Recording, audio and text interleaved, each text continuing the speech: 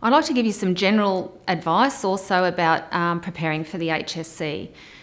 The Border Studies website is a fantastic resource for you to use. There at the Border Studies website you'll find links to past papers. There's probably 10 or more years worth of past papers there, so you should go back and you should practice those. You should get feedback from your teachers. You should download them, answer the questions, give them to your teachers and ask for feedback on how you are going. Also there you'll find the marking guidelines for every year, and another thing that is there is called the notes from the marking centre, and I often use these with my class for them to see how they can get into those higher mark ranges. There's a lot of information there and there's a lot of really good examples, so they're well worth reading as well.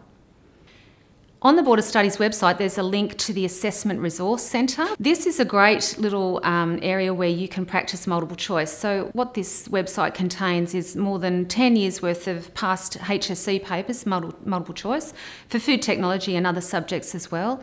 And you can go onto that site and elect to do multiple choice, perhaps 10, 20 or 30 at a time, and answer the questions. It will mark it for you and give you your results, and you will see if you practice those multiple choice questions that over time you will get better.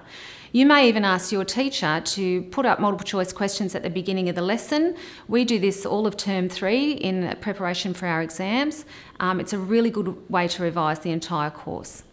So just to finalise everything, you really need to make sure you go through every single question. If you've finished the paper and you think you're done and there's still time left, go through every single question. Check you've answered it. Have you addressed the verb? So for example, again, is it a discuss question? Is it describe? Is it explain? Or one of the other verbs?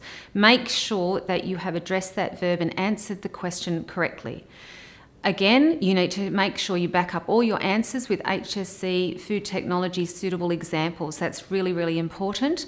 So don't leave anything blank on your paper. Make sure that something is written down.